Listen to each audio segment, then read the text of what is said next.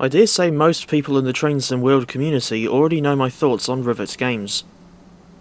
They were the first third-party developer to make add-ons for Train Sim World, but they have since earned a bad reputation because of their often low-quality products, and the West Cornwall local route is especially bad in that regard.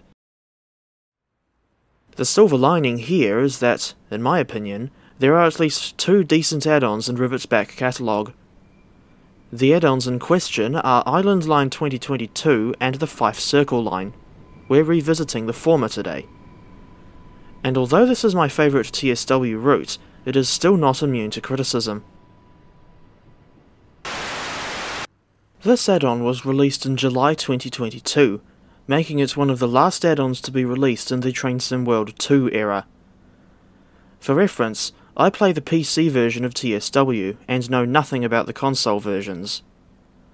All of the TSW add-ons that I own were bought from Steam, without referencing Peter Gabriel, and IOW 2022 is still available on Steam for TSW4, costing $24.79 NZD at full price. Rivet had previously made an Isle of Wight add-on before the 2022 version, and the original includes the Class 483 in Network Southeast colours, despite the route itself being set in either 2019 or 2020. I can't remember exactly when, to be honest. Outside of getting some comparison shots when I need them for a video, I have absolutely no interest in the original IOW route. In both cases, you only get the 8.5 mile long railway line from Ryde Pier Head to Shanklin, and the 2022 version depicts the Island Line as it is after the 2021 modernisation project. Unfortunately, the Isle of Wight Steam Railway, which runs from Smallbrook Junction to Wootton, is not included in TSW. As for rolling stock, the 2022 version includes the Class 484 electric multiple unit. This curious beast was rebuilt by Viva Rail from ex-London Underground D78 stock, essentially as a conventional electric variant of the Class 230 diesel or battery units. In their London Underground days, these units were made up of 6 coaches, but the units rebuilt as Class 484s were shortened to just 2 coaches. There are only 5 Class 484s in existence, and they all entered service on the Island Line in 2021, thus continuing the tradition of repurposing ex-London Underground trains for the Isle of Wight.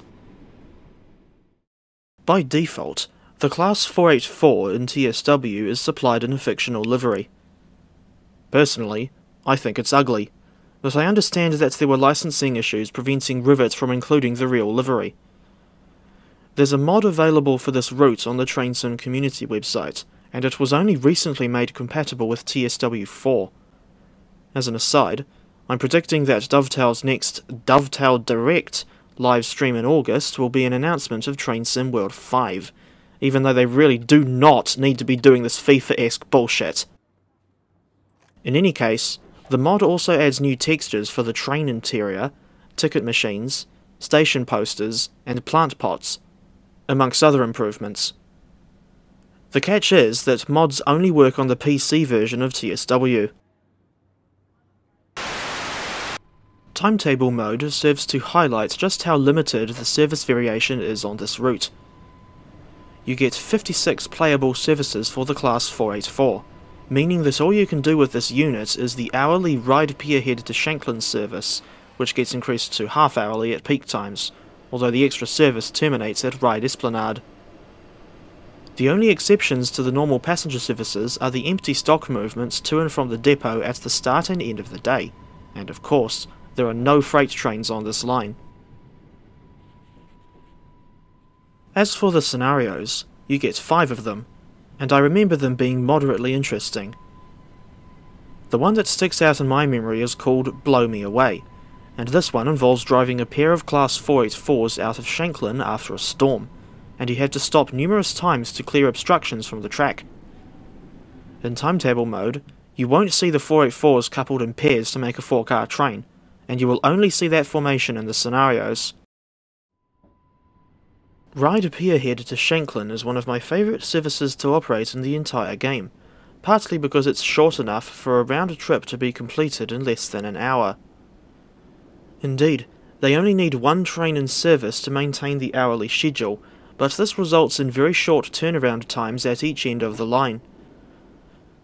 Apart from a loud fan that almost drowns out the motor noise, another issue I have with the Class 484 is her overpowered physics. This unit's throttle has 7 power notches, but she accelerates so quickly that there's no point in going above notches 4 or 5.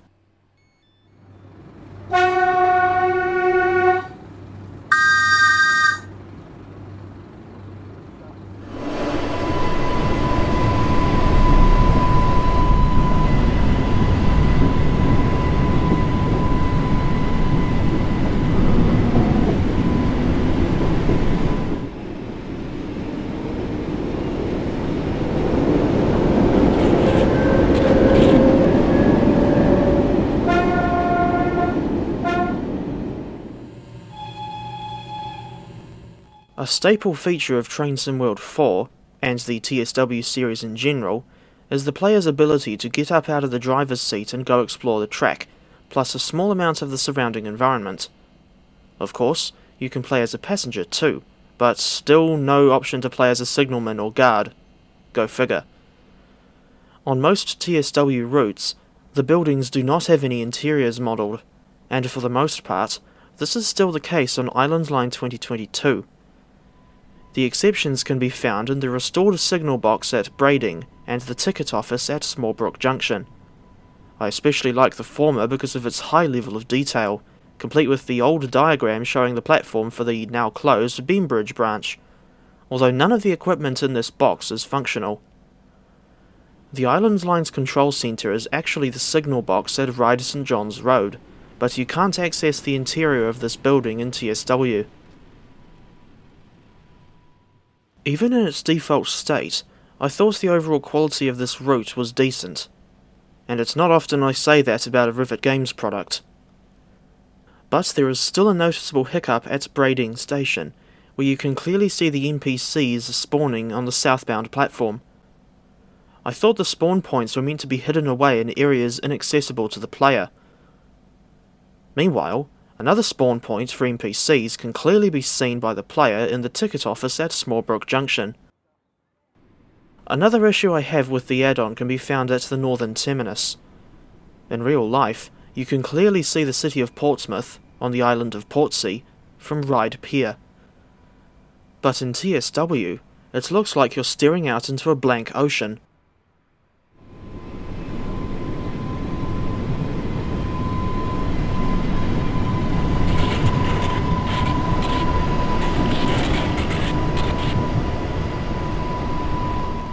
There's still this weird bug at Smallbrook Junction, where NPCs getting off the train will glitch through the raised platform and onto the original platform level instead.